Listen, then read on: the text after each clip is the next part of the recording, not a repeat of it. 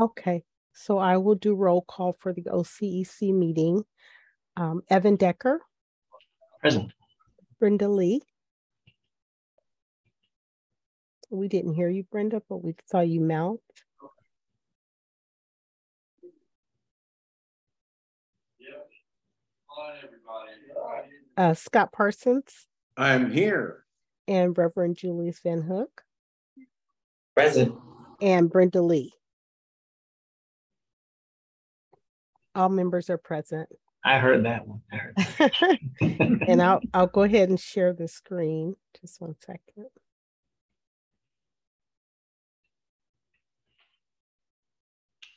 Great. Thank you so much for sharing the screen. So I'm excited to have my first go round as chair. So hopefully I do you right, Mr. Carpenter. Hopefully I. Thankfully, Crawford provided this amazing script. So I'll just go ahead and read through some of that as we get started. So this is the Outreach and Community Engagement Standing Committee meeting of CAB. And if you are a member of the public, if you don't mind keeping your participation on mute, we don't have anybody on the phone. And we'll hear comments from the board. And then if you're a member of the public, if you want to comment, you can either raise your hand visually or by using the reaction button on the Zoom. And really the purpose of our committee is to nurture our CAB ambassador program and also organize our annual new member orientation. And we're grateful for everybody for being here.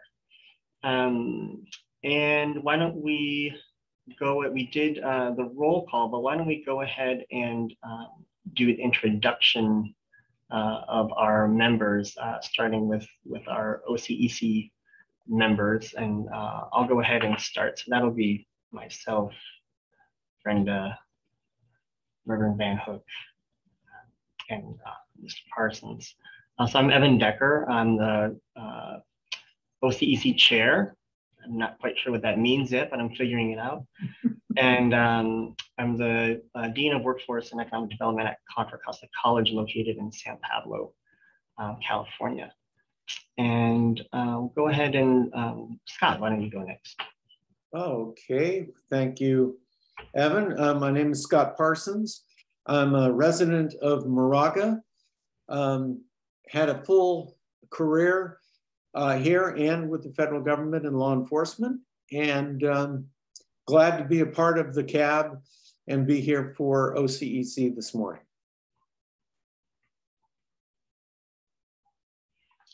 Hello, my name is Reverend Julius Van Hook. I am lifelong resident of West County.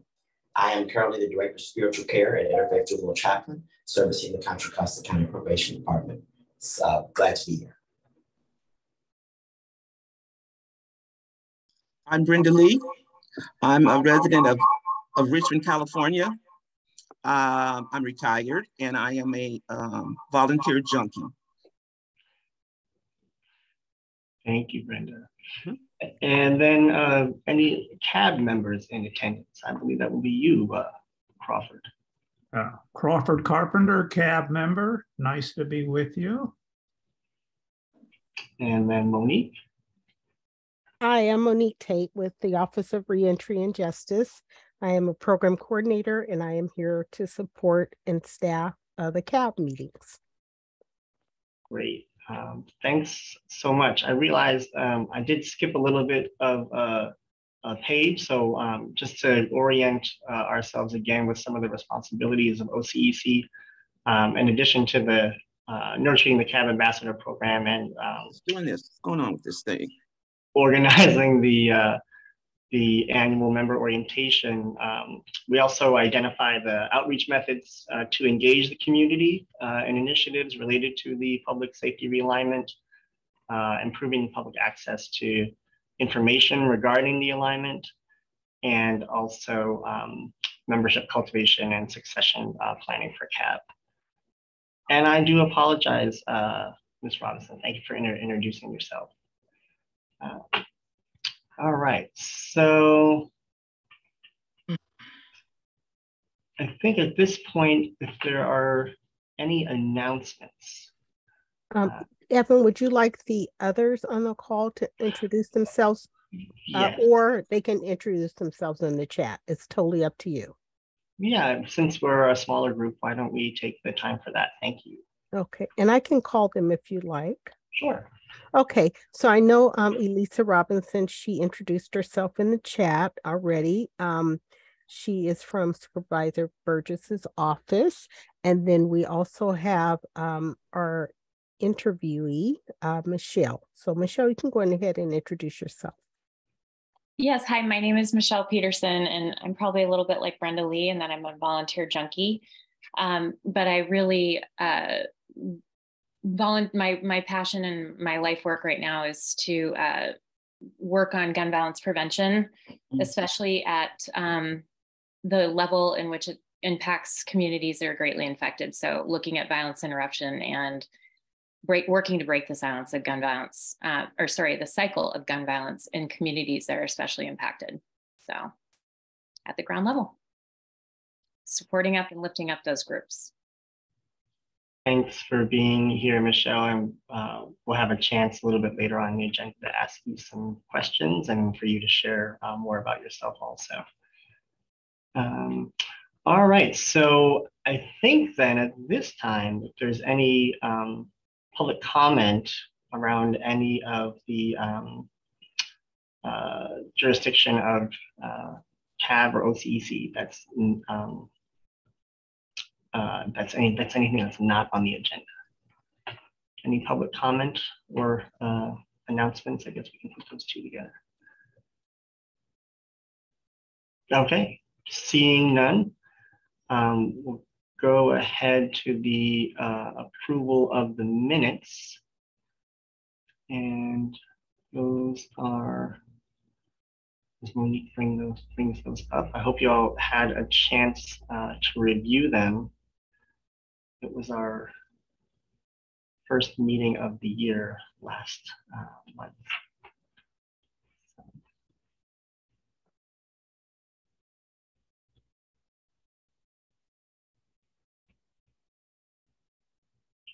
Folks a second to look through it. If anyone has any comment on the minutes, please feel free to go ahead and do so. Otherwise, we can entertain a motion. All right, well, I will certainly move that we accept the minutes as posted from our last meeting at OCEC. And this is Scott.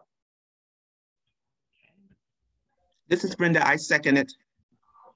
Thank you, Scott and Brenda. So our minutes were approved from the January 24th meeting with Scott motioning and Brenda second. Great. So Evan, you want to see if the public has any comments, and if they don't, then we can do the official vote. Okay, great. Thank you for that. No worries. Any additional public comment on any of the minutes?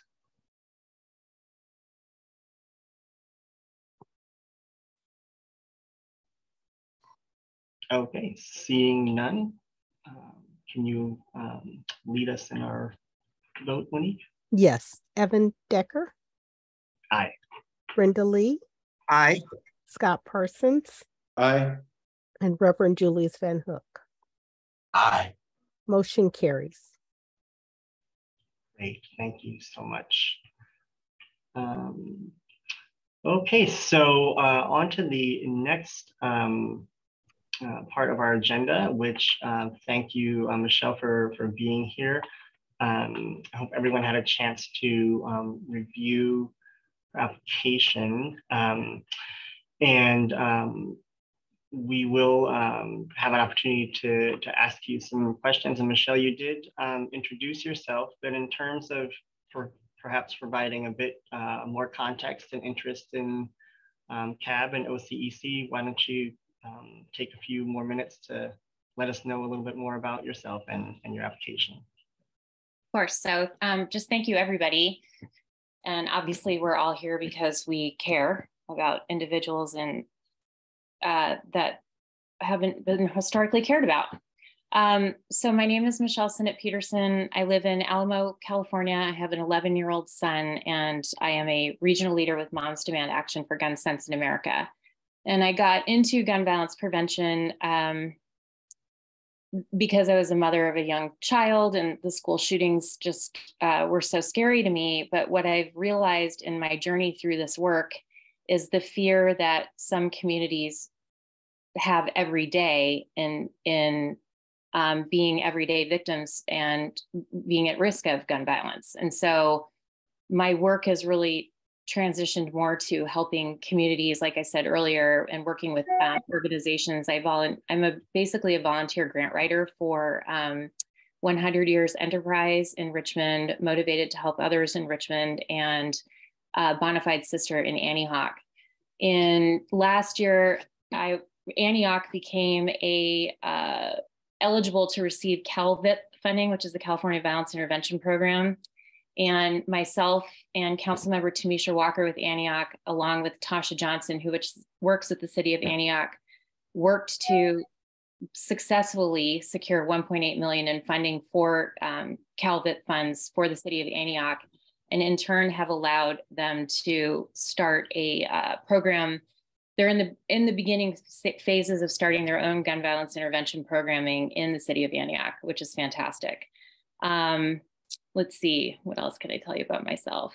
I just feel mostly that, I'm in a place in my life where I'm able to give back, and I feel very fortunate for what I've had. And it's just an honor to be able to work with these organizations and lift up the work they're doing, and, hopefully continue to help be secure funding so their work can continue, and then also to help in positions, hopefully in this, if I'm able to join this board, be a voice for those groups, be able to help get information out about those groups, and also learn more information about those groups, because a lot of people who work in those groups are formerly incarcerated individuals. And that type of background helps build trust within the community, because you're talking with people who have a shared lived experience. And I just think that and so much admiration for the people who do this work, because they put their lives at risk every single day so that youth who are at risk of or being victims of perpetrating gun violence can see that there's an alternate path to their life that these people didn't have. So again, I'm just incredibly blessed and fortunate to be in a position in my life where I can give back at that kind of level. Thanks so much, Michelle, for telling us a little bit more about yourself and the work that you've done. It sounds like a great effort in Antioch that you all went through.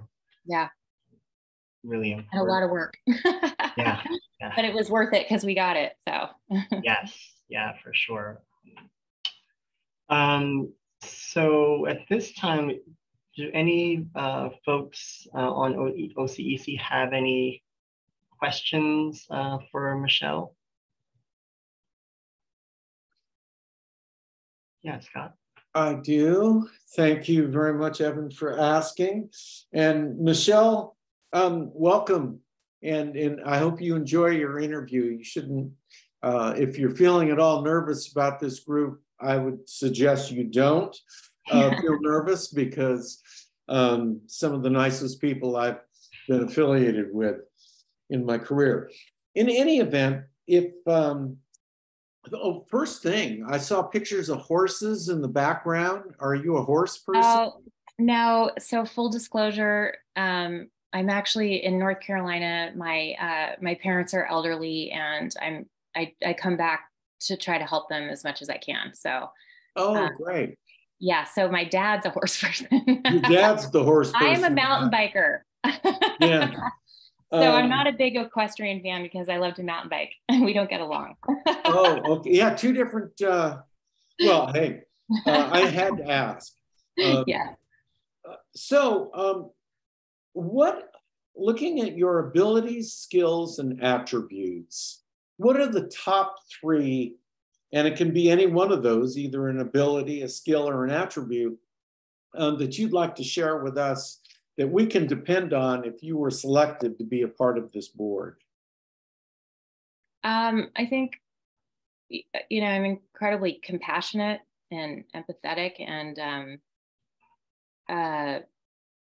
I I pretty much have a can-do ethic, and I don't quit. So, and one of the things I failed to share in this, when I was introducing myself, is I actually serendipitously ended up with this work because I was a paramedic firefighter, and I got my paramedic training in Oakland, and then served as a firefighter for 8 years in the city of San Jose before we had our son.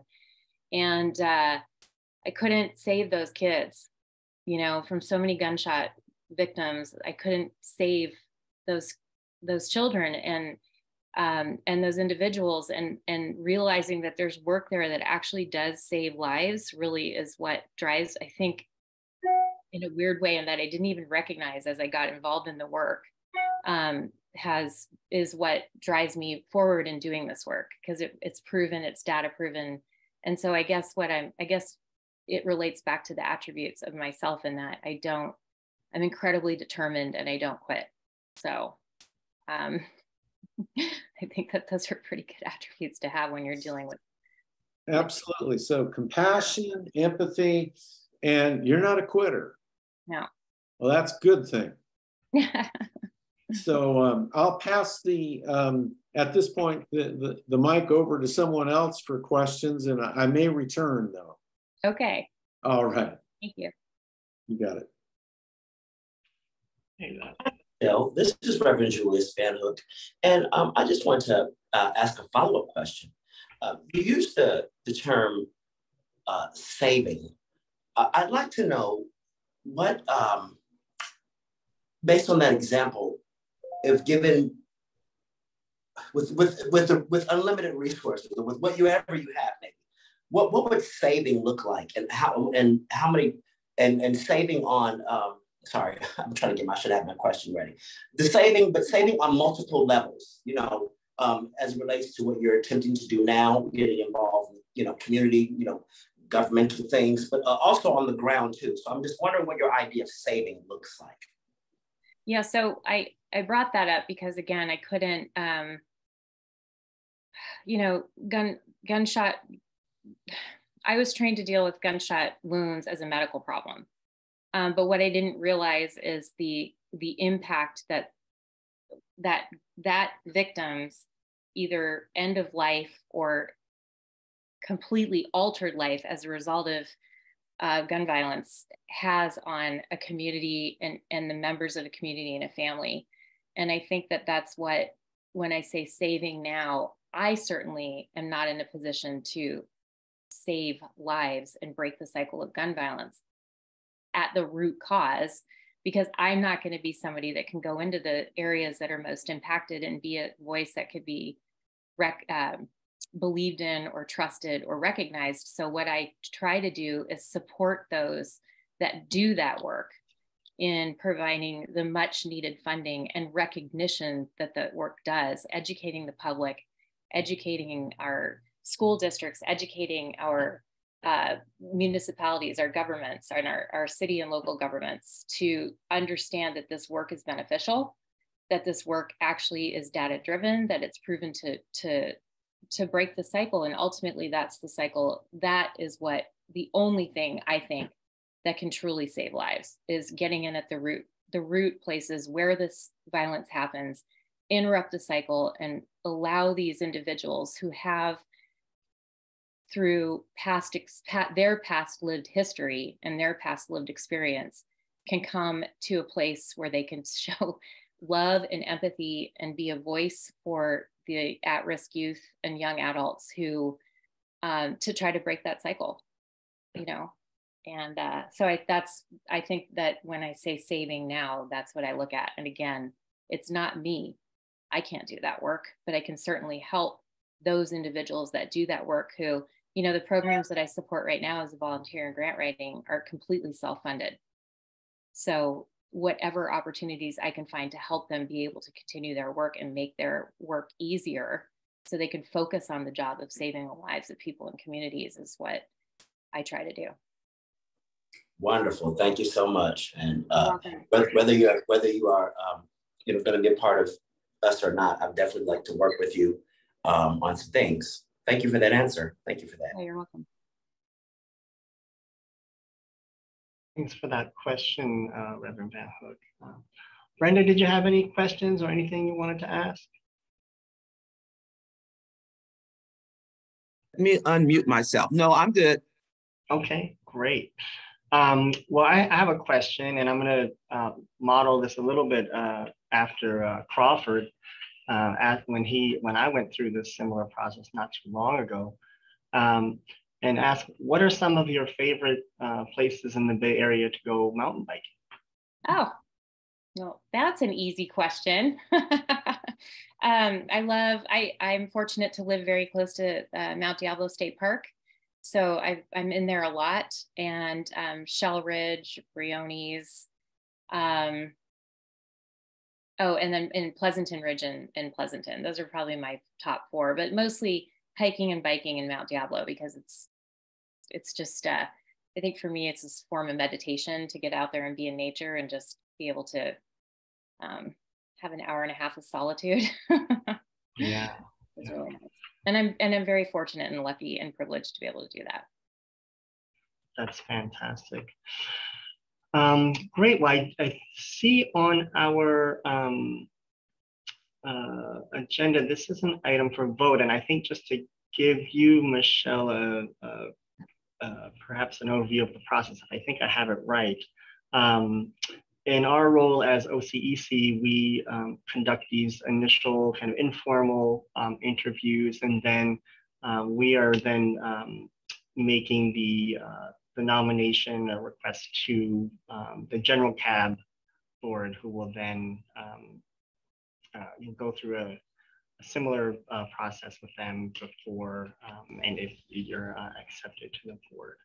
Am I getting that process right, Monique? Yes, okay, great. Good. I understood it. Great, so at this time then, if there's no further questions or public comment, I know, Scott, you thought maybe we'd come back to you. Yeah, I did. Thank you. I was curious, Michelle, if you could share a little bit about this bona fide sisterhood in Antioch. I'm not sure I know what that is.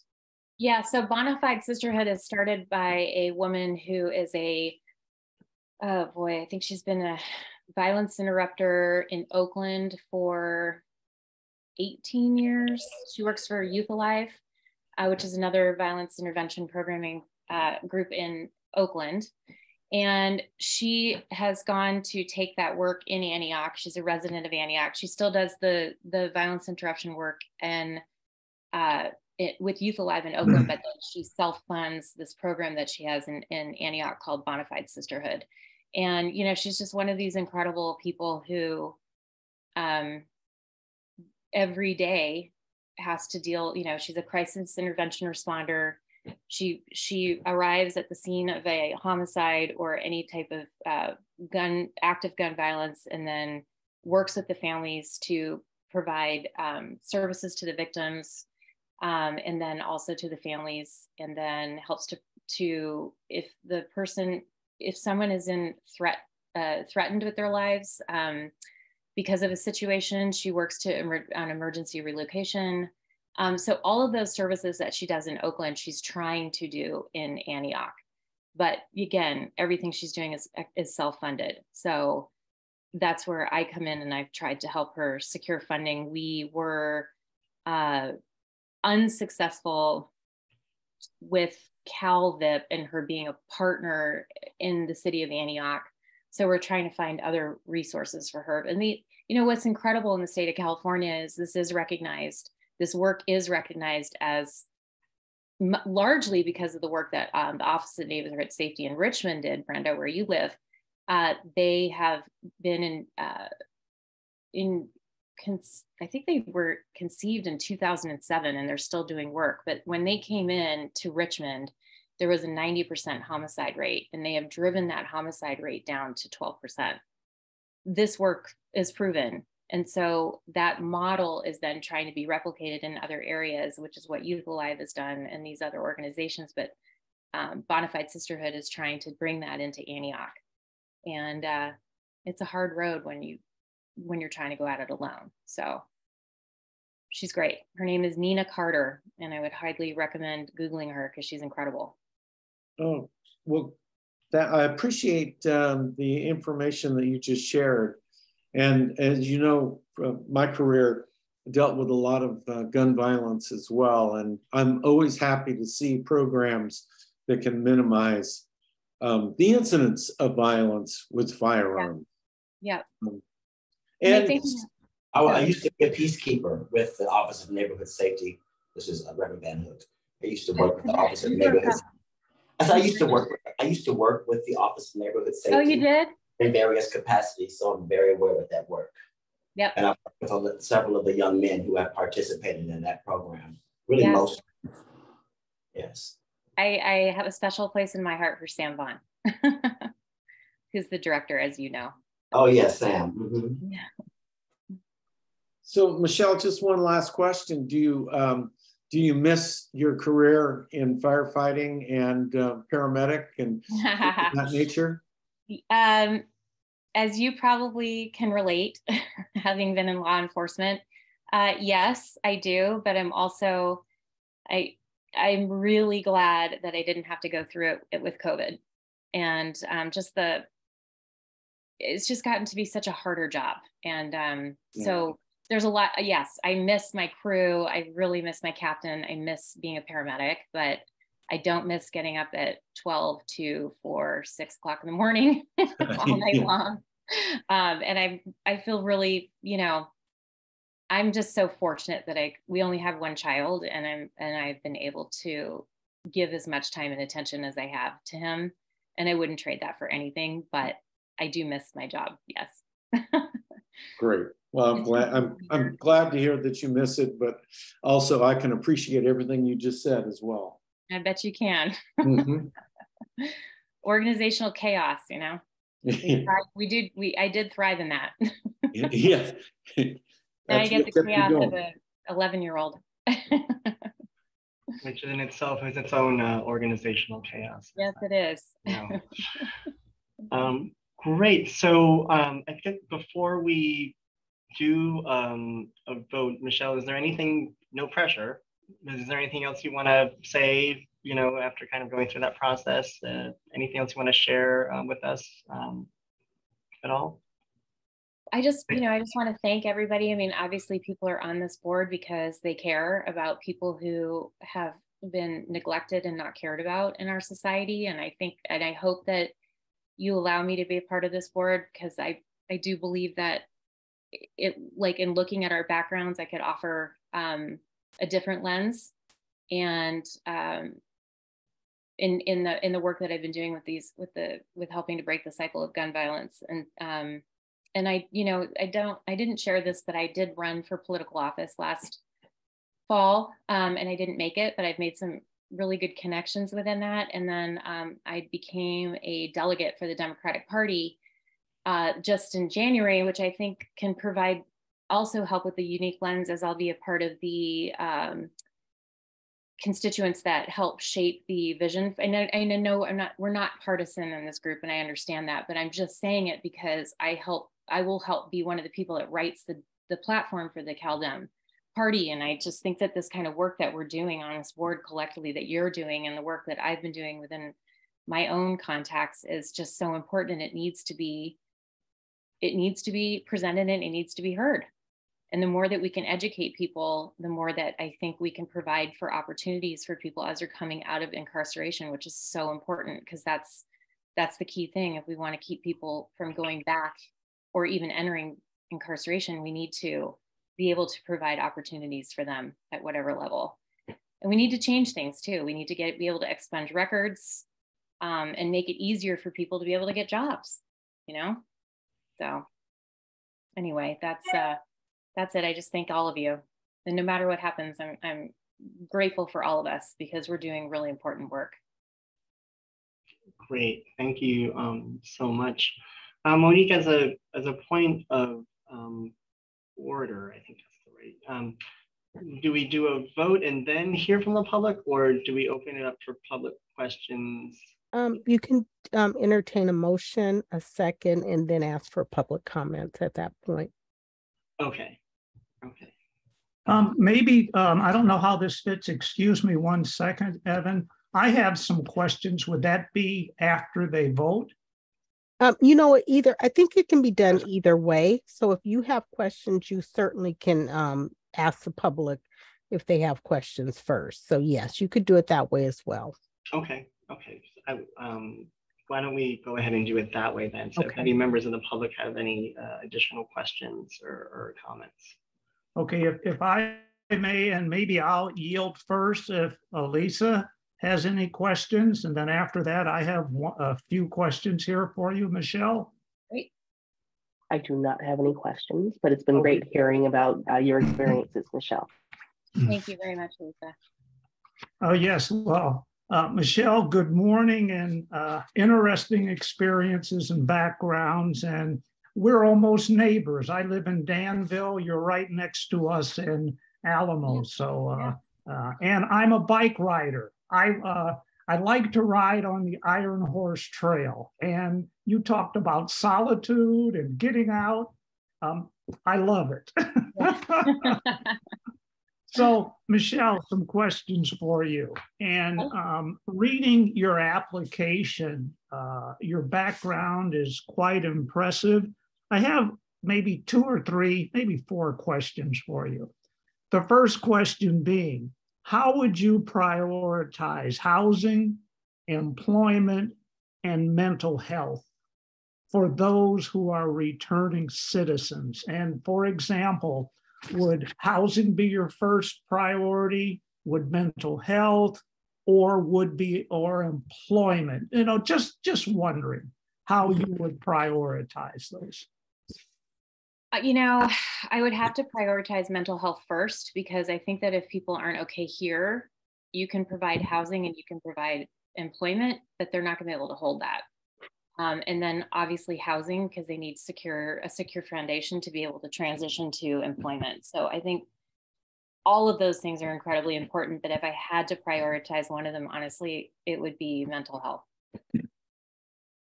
Well, thank you for that. And just for your information, we had a past member of CAB who was on this particular committee.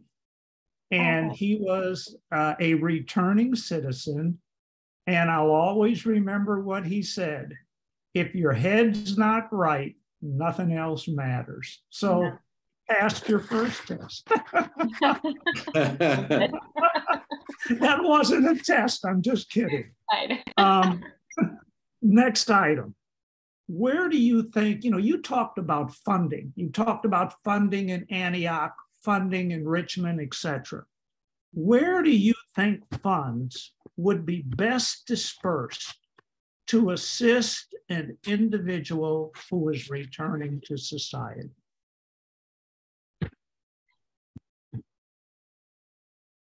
Well, I think it goes back to what you were talking about. I mean, we have to put funding to those 3 things, right? We need to help fund services that will allow people returning to society to get the mental health they need. We need to have funding to help people work into transitional housing. And then we need to have funding to help people get jobs so that they can stay secure in their abilities to be able to provide for themselves. So I think that those are, and I think obviously also any type of rehabilitative means to address any type of maybe drug treatment programs. And then the work that I do specifically to help people, it can be a bit of can kind of cross a couple things off the bucket list there. If you are training people who have been incarcerated for gun violence, and they realize within their incarceration that they don't want to see people make the same mistakes they made, when they come out, to provide the training to be able to provide them employment opportunities to be gun violence interrupters, I think would be another way to help with employment options for people in that category who are facing or coming out of incarceration. So. Thank you. I'll just segue into a term that you used. In your application, you used a term, and the term was violence interrupters. Mm-hmm. Would you maybe comment on what that means to you, a violence interrupters? Mm-hmm. There's different ways to go about being a violence interrupter. There's hospital-based violence interrupters where they come in and when someone's been shot, they go to the hospital bedside of that person to encourage and counsel and mentor, provide services for that person so that when they come out and are in a place where they're back in their community, that they aren't trying to be retaliatory. And that then also works with the people who work at a community level as well, who come into neighborhoods where, like for the example, and Julius can attest to this, Office of Neighborhood Safety goes into areas and neighborhoods where there is an increased risk of gun violence, and they know specific individuals who are the most at risk of being perpetrators of gun violence. And they know this because they do threat assessments every year. It's part of the work that Office of Neighborhood Safety does, that they identify the areas that are most at risk, and then within those areas identify specific individuals. And they work with those specific individuals to break the cycle by getting these violence interrupters to them, counseling them on different ways to be able to manage their anger, provide community support groups to give them this. A lot of individuals didn't have a father figure, didn't have a mother figure, came from dire financial backgrounds, resorted to life in the criminal system, gang violence or gang life, because it's the only way they need to provide.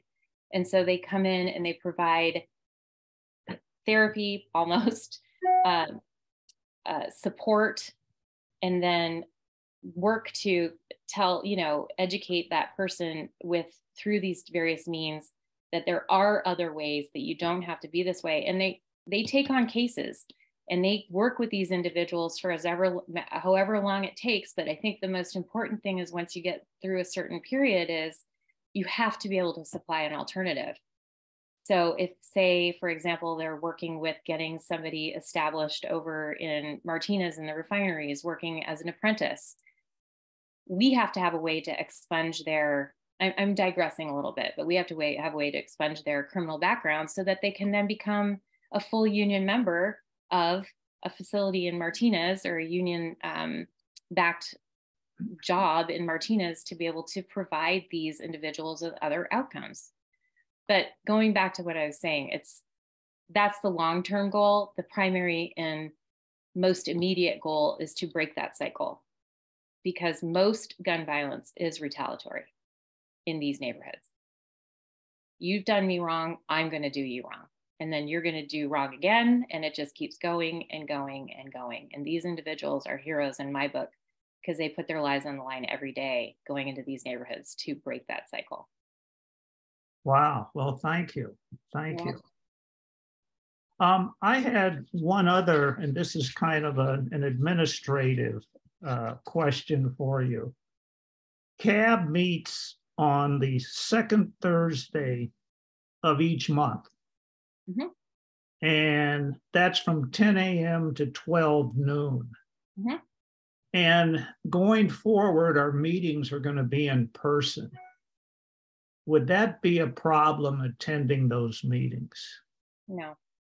Okay. The next item, again, I'm delving into. You want a carpool?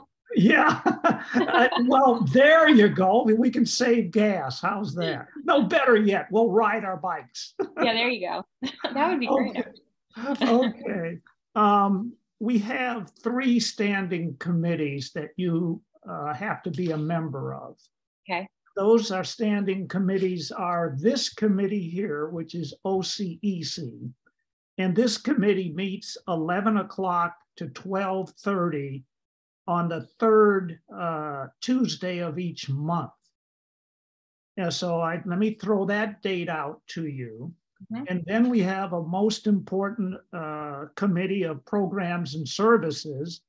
They meet on the third Thursday of each month from 11 to 12:30. And then finally, policy and budget, they meet on the third Friday of each month from 11 to 12:30. So hopefully one of those time frames would fit your schedule. And I'll get the nudge in right now, preferably policy and budget, but you're welcome to join other committees, hint, hint. Yes. But that's okay too. That's okay too. But I wanted to share that, and also thank you for joining us and sharing your story. So thank you. You're welcome.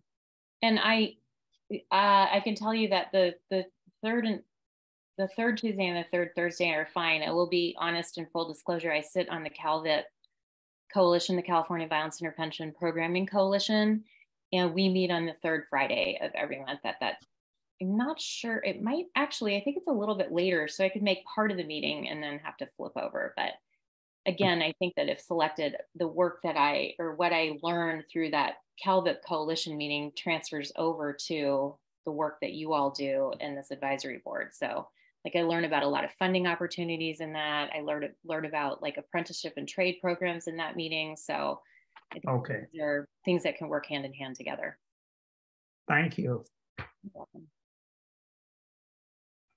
Great. And I should go back to that when you talked about like, that does touch on employment, right? We need to get more apprenticeship and trade programs available as transitional pathways for people who are coming out of incarceration so that they can get employment. Exactly. Well, again, thank you. Oh, you're welcome, Mr. Drucker. It's nice to speak with you. Yeah. Sorry to take so long, Evan. No, I appreciate it, Crawford. Very insightful and appropriate questions. I really do appreciate it. And when you're talking workforce development, you're talking my language. So that's fantastic. Okay, great. Well, I appreciate that. Any other comments at this time?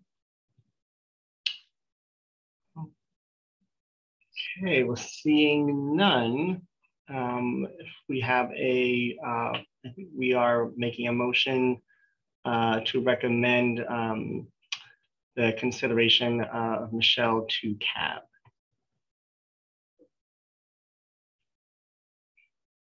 So what? You're looking for a motion? Did you say, Evan? You cut out for a second there. I apologize. Yeah, at this point, we can entertain a motion if someone would like to put one forward. Sure. I'll move that the OCEC cast a vote to move Michelle Peterson forward to the interview process before the full CAB at the next CAB meeting. Great. Do we have a second?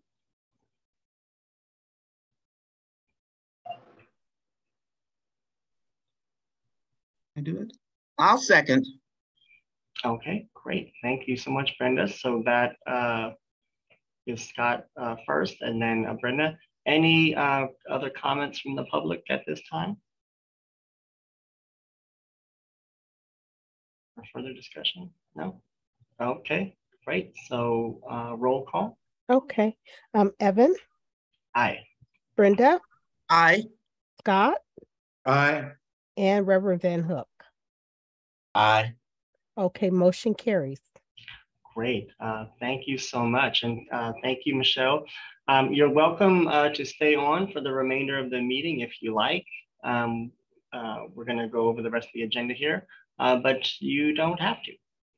So appreciate your time. Thank you so much for your candor and sharing with us. It was really great to learn more about those programs and really hear your understanding and passion for working to quell gun violence in the community. So really appreciate that. The next meeting, the CAB meeting is March 9th. from what time to what time, I forget, but it's listed here, from 10 to 12.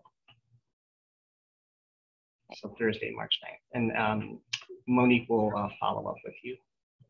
Yeah. Thank you all. Great. Awesome. Okay, so on to item number 5, which is continuing to look at our work plan. And on our agenda, that's the last 2 pages. And we made it to, I think, task number 3 in the community outreach area. But I think there was also some follow-up around task number 2. And then before I get into that, and I am guilty of this also, Monique had sent out the work plan asking for any feedback and contributions. And I didn't respond, and no one else did either. So, so we'll have to continue to update that. Or am I misstating that, Monique? No, well, Brenda responded. She didn't have any thing to add. However, my apologies that I did not update the information that you did cover from last month's meeting. So I will, I think it's easier to do it as a working document. However, I can go back to the recording and update. So what I did, because I didn't update task 1, 2, and 3, or whatever was covered, I didn't do it succinctly the way you discussed it. So we can either do it now, I can do it on the Word document, or I can go back and cover that from the recording, and then we can start at task 3 or 4, and I can actually type while you're discussing exactly how you would like it to read. Okay. So why don't, my thought would be just in honor of the time, since we didn't make it through the whole plan last time, is to focus in the areas where we didn't. So task 2 in the community outreach, and then task 3. And then for the next, if we have time this meeting, we can go back, but for the next meeting, if we get those updates in there based on what was recorded, and then we can review it last time there. How does that sound to everybody? Did that make sense to everybody else? So really the recommendation here would be this, last time we made it to the community outreach part, task 2. We didn't make it to task 3 of the community outreach. So this is Scott. If I could just comment, Monique, when you review the notes and the recording, and I have misplaced my notes, and I talked to Crawford yesterday, and he had kind of suffered from the same situation. I remember there was discussion around implementing a task number 6 under membership and cultivation. And I even offered to get a hold of Evan and we rewrite it, but I need some clarity around the conversation on that. So if you don't mind, when you do review this when it works for you, if you don't mind getting a hold of me and letting me know the context of a task 6, because that is missing out of our notes. And I'd sure appreciate that. And I only bring that up, Evan, now because if we're going to move on to community outreach, that was something that was mentioned. And do you have a recollection, Evan, about that? Yeah, the task 6 dealt around the addition of the annual orientation and I think the PowerPoint presentation. And that was kind of intentionally adding it there as a part of the member cultivation, so that it's something that we look at annually. that's my recollection of it.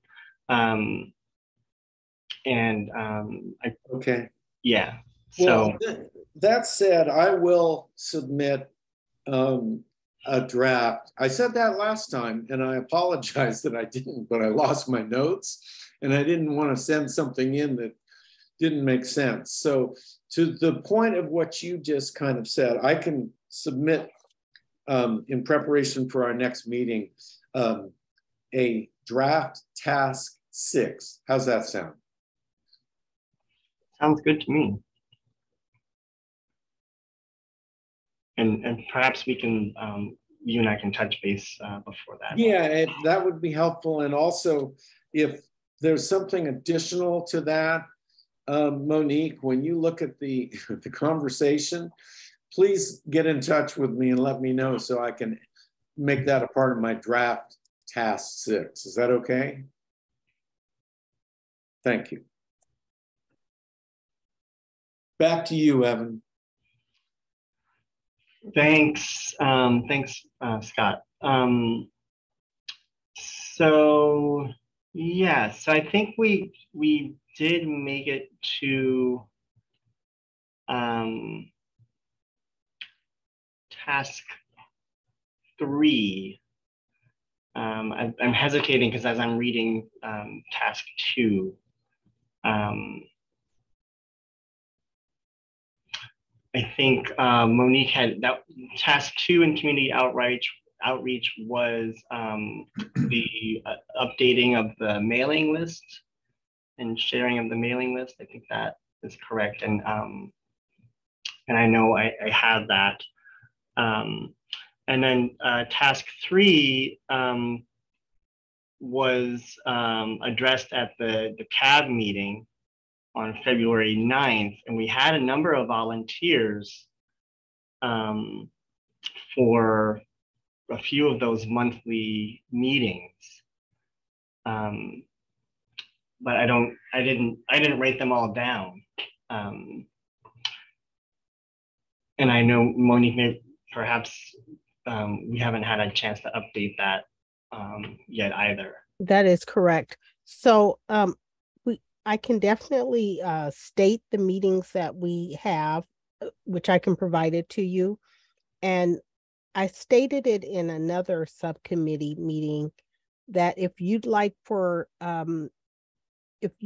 your committee members to sit on different meetings, say monthly, depending on how often they convene, to make it not burdensome, you might want to, the reason for this is to report out on CAB affairs, right? Something that's pertinent to CAB. So that person would report out at the full CAB meeting, and then, they certainly can look at a recording if it's a recorded meeting. So I don't want the members to feel like they have to attend every meeting. So they may review the recording, say for instance, if they were to go to the Board of Supervisors, they can review the recording prior to the time to submit it to the agenda to be published.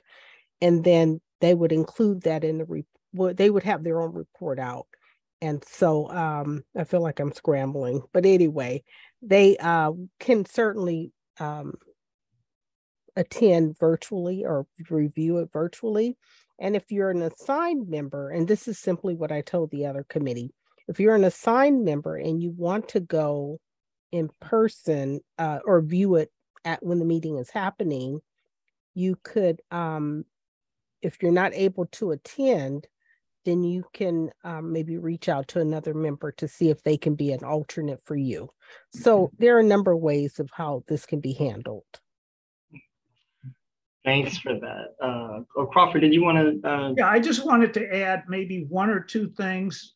Reverend Van Hook was kind enough to focus on faith-based organizations. Might we put that, I don't know whether that's in task 2 or 3 or wherever, do we want to highlight that? I think that's a tremendous a vehicle for us if we could reach out to them for potential membership. Do we want to highlight that, or how do we want to get that in our work plan? Because we do have to get some system to identify, as we have our county, state, and city officials and offices. It seems to me we should, is that in the community outreach section then? I'm not sure where it goes, Evan, but if you would consider that. And I had some other points to maybe consider for this that I had talked to Monique about, but we couldn't get on the agenda. So, but we could when we got to this portion. I'll be quiet and just kind of let me know when I can chime in, if you would, please. Okay. We did, I think, initially, Reverend Van Hook brought up the faith-based organizations in this discussion previously. And reading the task, county and city boards and commissions, CBOs, and community meetings that directly affect the reentry population. And then in the seeking community input, concern and recommendations, that would seem to me to tie in with the faith-based organizations. And that's kind of how I'm thinking about it. I'm wondering, Reverend Van Hook, if that's where you see that potentially that faith-based organization going within that task, or is there also another task orientation around it? I think that will work. As I'm looking, I think that's a good way to use the committee, or to use that initiative rather. Can you please repeat where that should be? So I think in task 2, in the community outreach. Scroll down. Yeah. Oh yeah, I'm looking at you all. I'm not looking at it. Yeah, so task under community outreach. There we go, task 2. Perhaps it might say something, county and city boards, commissions, CBOs, faith-based, and community meetings. Excellent, excellent. Just wanted to make sure we got that in there somewhere. I appreciate that, Crawford. Thank you. No, thank you so much. Thank you. And then in terms of that list, I don't know, Monique, if that's a list that your office keeps track of. So that might be something we need to find, or yeah. Yes, and so on the agenda, I do have that I was going to give an update, but yes, it is a list that Crawford worked really hard with Nicole, our previous administrative person. And so I was working on that list and I was trying to get it updated to provide it, but we have like 3 different lists. So I was able to update the Board of Supervisors, and in that list, it entails the point of contact. So I was able to update that one, making phone calls to the individuals who handle the scheduling for the Board of Supervisors. So that particular list is updated. Then we have a mayor's list for all of the surrounding cities. And so that one is a little challenging because we have different mayors and the information is not readily available on every website. You would think it would be, but it isn't. So I probably got halfway through the list, but I do want to make sure it's accurate. So I did not finish that one. And then we have another list, which are the state officials. And so that one I have not updated yet. And like I say, it's certainly not, I didn't want to provide an old list because there's so many, so much turnover. Well, I shouldn't say turnover, but there, changes with new elected officials, right? Mm-hmm. So I would like to provide you with the accurate information. That's the point. Okay. So I am still in the process of doing that. Okay. And Monique, just a quick comment. I know it's hard to find all the updated people like on all the different cities' websites, but there is the Contra Costa Mayor's Conference. Okay. And they provide pretty much the most up-to-date, best information on who, at least in Contra Costa County, is sitting in office and in city councils, that sort of thing. No, that's a great suggestion. Thank you. Because looking at their websites, it's very difficult to find the newly elected mayors. It really is. And it takes a minute to get it all like updated up. But I believe that the 2023 list is out. Okay. And if you can't find it on their website, let me know and I can help you figure it out. Okay. Thank you so much for that. I appreciate that. Welcome. Okay. I hate to say this, but old-fashioned, that list was put together with phone calls because the websites don't work. And if it would help,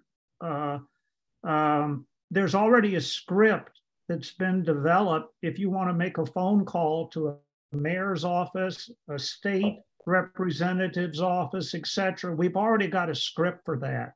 So if that would help you in the process, well, you wouldn't need it, I don't think, Monique, but if there's any member here on the standing committee, we could give you that script and it would probably be helpful if maybe you could call 3 or 4 of the cities. And if you could divvy it up that way of the ones where you have a question, I'd be more than glad to give you that script and it makes it easy on you.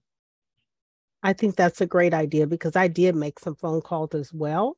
And I did get a few phone calls back, but it's also hard because most of the phone calls go to voicemail. But like I said, a few people did return my call. But if we could divvy it up and we can definitely have that list compiled soon, that would be helpful. Thank you. Okay. So it sounds like there's a next step in there. So one, I think next step is around whichever lists maybe need support in being updated, to just let us know which ones, and maybe we can all make a few phone calls to help with that. Okay, so I think what would be a good idea, Evan, is I'll go, like Elisa suggested, I'll go to the Mayor's Conference 2023 list, which should have the updated mayors. And so I've already started the mayor's list. I think I can go ahead and finish that. And then maybe you all can help with the third list, which is the state officials, because that has not been updated yet. Okay. Okay. And I can, I guess, send out, Crawford, I guess I could send out what I have that you compiled. And then, I don't know, maybe we could talk about it in the agenda planning meeting, how you want to handle that logistically. Okay. Well, again, be careful of just the mayor's office because that's the purpose of the phone call.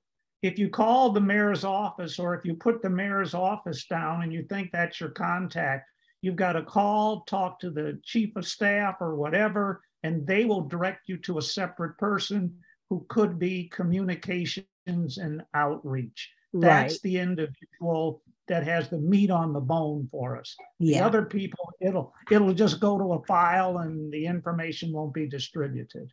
Okay. If that helps. Yes, thank you.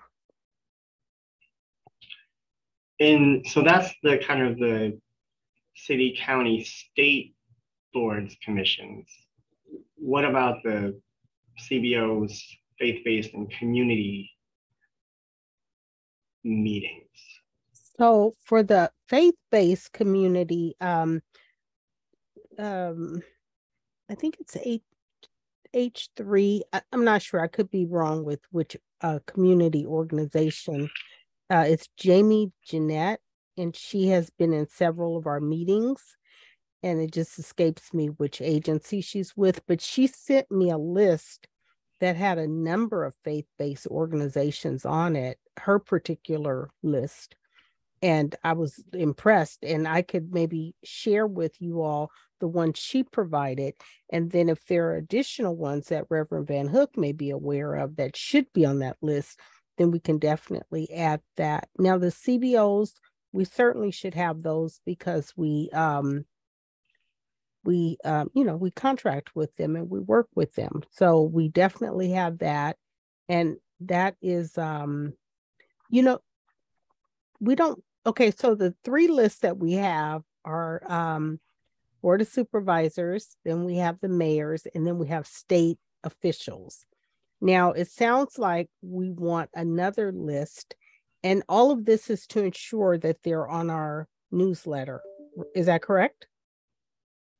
Does that sound right? Am I correct, Crawford? Maybe. Yeah, the other list was for faith-based. Yeah, you've right. already got a list.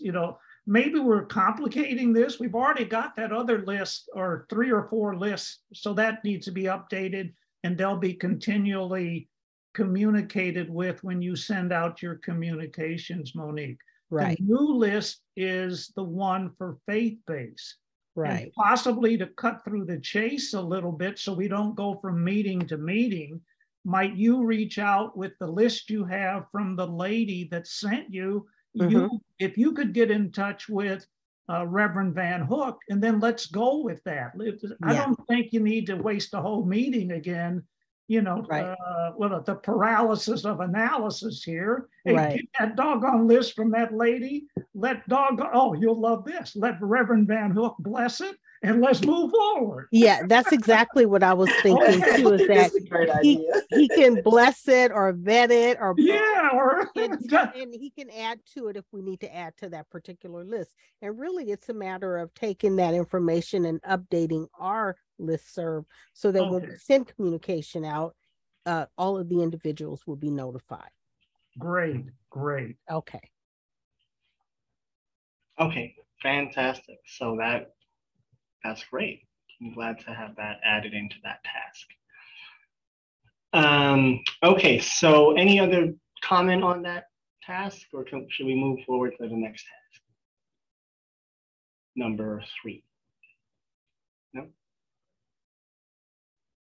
Okay. All right, so task number 3. So this was the one that was discussed at the last CAB meeting. So we will have an updated list of the community board commission meetings that are happening, and we had a number of people volunteer. I think we covered most of the meetings with a primary and an alternate person. And I imagine that'll be in the notes for the next CAB meeting. Yeah. Any other comments on this task?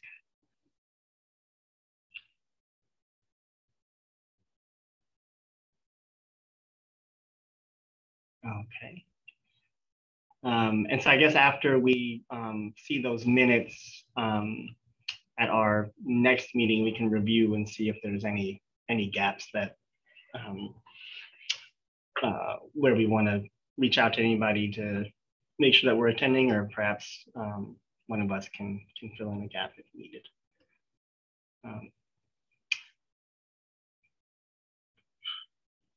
Okay, and then for task number 4,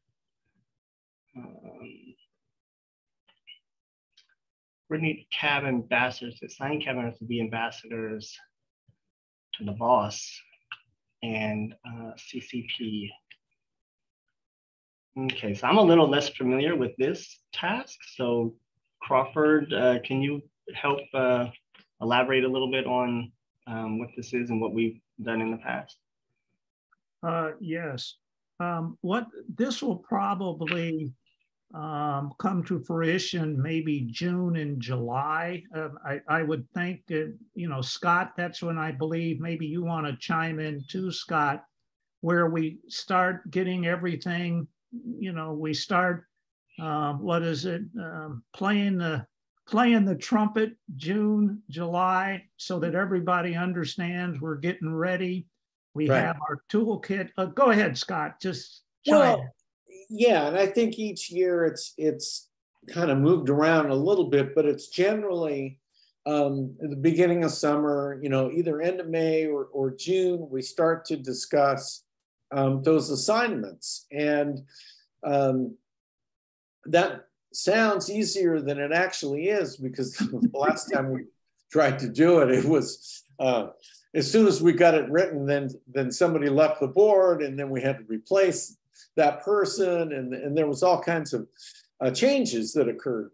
But what we don't want to do, and it's kind of happened this last year, I think, as well, is that the assignments occurred, and they occurred late enough, and you correct me if I'm wrong, Crawford, but that time was kind of pressed in that November period where, you know, before you know it, the holidays were coming, and some of the board members did not actually end up having those interviews in a timely fashion, and it got, I think, a little uncomfortable. So if we start in June, and as a group start developing our talking points and preparing for our presentations, at the same time be starting to assign people to them, you know, June, July, and then in August, we know exactly who's going to talk to who when,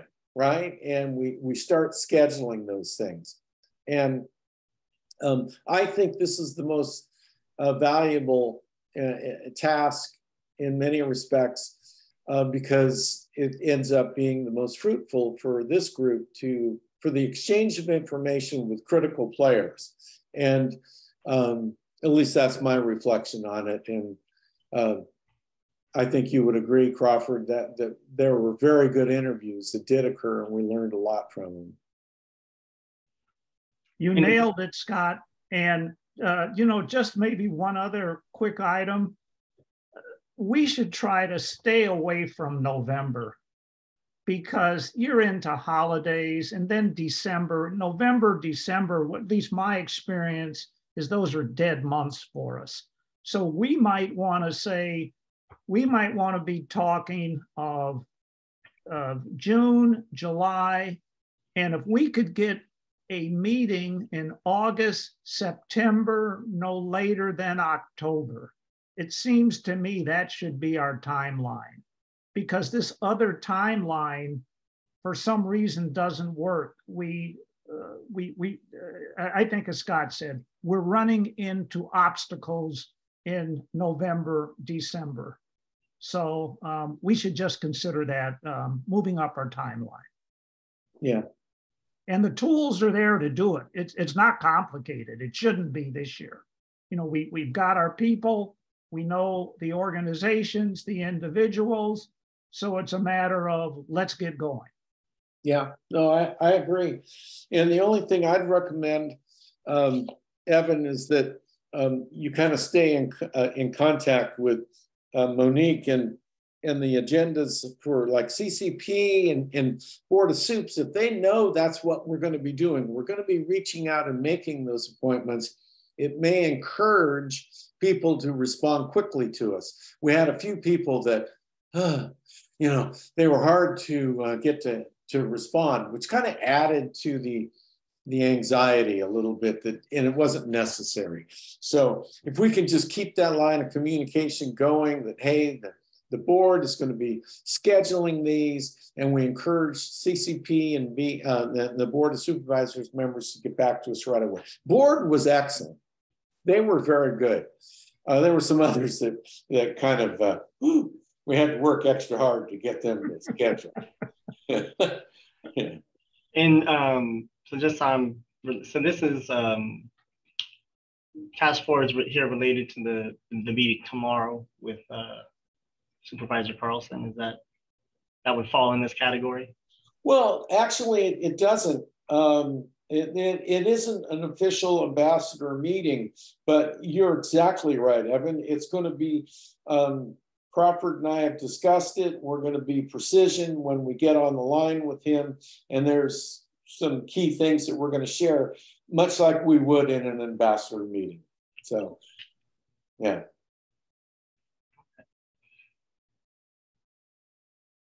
Just real quick on the Board of Supervisors scheduling. I know it might be difficult to start it in August with them just because they try not to get a lot on the calendar for August. As it's a kind of transition period between the more hectic times before and the more hectic times to come. It just depends on specific supervisors, but just FYI, they try to keep it lighter in August. Okay. And with that, Elisa, I'm wondering if you have, of course, it depends on each supervisor, but I'm wondering if you have suggestions in terms of how far out to schedule. You want to give them as much lead time as possible. If you want your choice of days and times, you'll want to do it like a couple months out. If you're more flexible, then, you know, a month could be doable. But specifically in our office, I know things get booked up pretty far in advance. Okay, great. Thank you so much. Welcome. So that timeline we're trying to work in, if we can discuss it in June and get our ambassadors assignments set, send out the invitations in July for September, October. That's a good timeline. Okay, all right. So we're getting close to our time here, and we have any other thing else on that particular task. And as we said earlier, we'll have the updated work plan with the notes from the previous meeting at the next meeting, so we'll be able to go through those particular pieces. Anything else around the work plan? Any of those, Crawford? You had suggested. Yes. You had a couple of things. Let me throw out just the subject areas, and then maybe your standing committee here could say what task this belongs under. I guess Patrice thought, because I wanted to put these to the general cab board, and she thought that it'd probably be better to come from OCEC. The first one being the culture. Do we want to identify the culture of CAB? And I know that's broad. Is that too broad for you? Too broad is, you know, what's our culture? And the second one would be, how do we curtail the revolving door regarding CAB membership? We've had several people, we get them for 9 months or a year, and then they're gone. So where do we put working on that revolving door?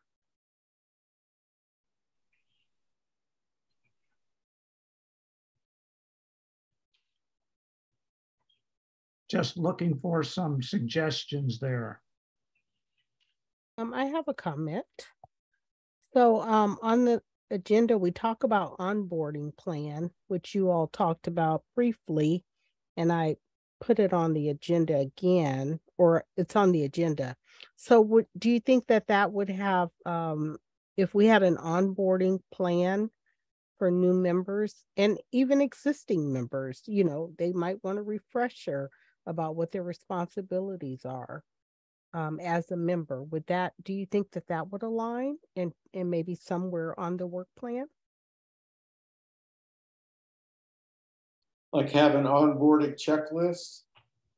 Well, an onboarding process, I would say, similar to the CAB talk that Crawford was doing with new members, but actually develop a process or a plan so that each member that comes on board, you know, you go through a process. It is a checklist also, but you're going through a process to, you know, let the members know what the responsibilities are. Yeah. You know, I think there's some merit to that. because remember, I came on kind of out of the cycle, and so I missed a lot of things. And it would be helpful that no matter when a person comes on, that there is a process to keep them well informed, so they can be effective in their job. Do we want to add that to one of these tasks, or is it a separate? It seems to me maybe we could add it to one of the tasks, onboarding or something in there. And I think my recollection is that was what was in task 6. So we have the annual orientation. Okay, can we put onboarding? And onboarding. I think that that was some of what was discussed in that. There we go. Yes. Okay.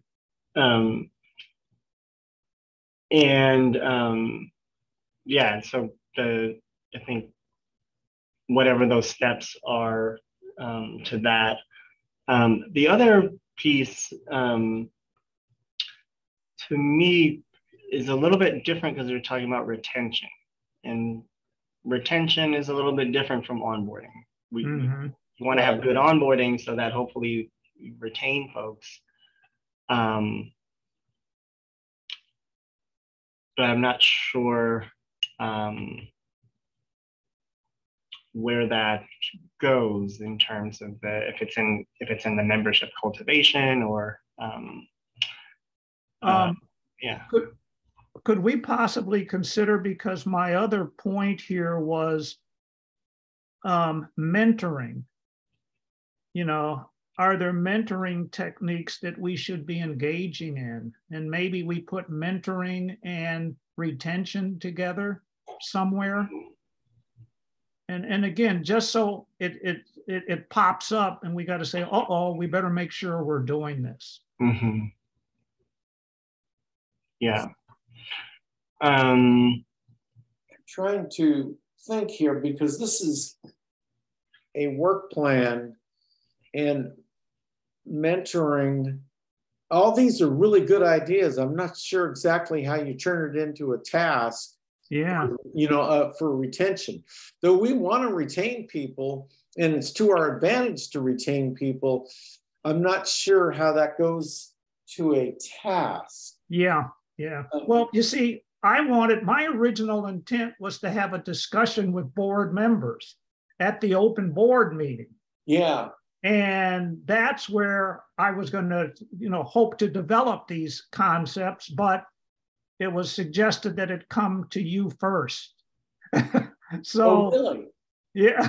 Okay. Well, that's so maybe we need to go back and cover some of these things. I can rephrase, and because if you don't think it really fits here, that's fine. Maybe it's just a discussion, and that's fair too. How's that? I mean, I think definitely in terms of the onboarding, it makes sense. In terms of the retention, okay, I think a broader conversation would be great, because there might be various reasons why folks are leaving from the different committees, having those perspectives. Okay. And if that's a task that maybe the broader committee says, OCEC, can you all, we see these issues, perhaps can you all help develop something? Well, then that would make sense. Thank you. I think that the way you stated that, now there was another one in here. What should be our approach to positioning current members for future leadership? Do you think that belongs with OCEC, or is that CAB as a whole?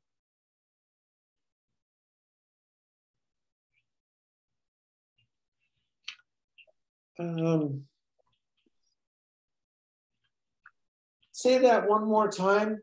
Well, we've got to start thinking ahead, and thinking ahead means who's our future leadership. We've got individuals who will be terming out this year. Right.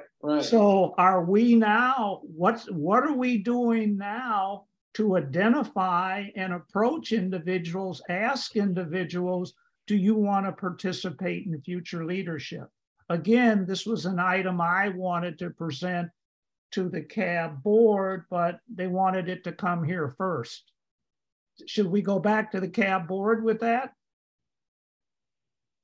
Well, it should certainly be a kind of a routine function, right? Because you're exactly right.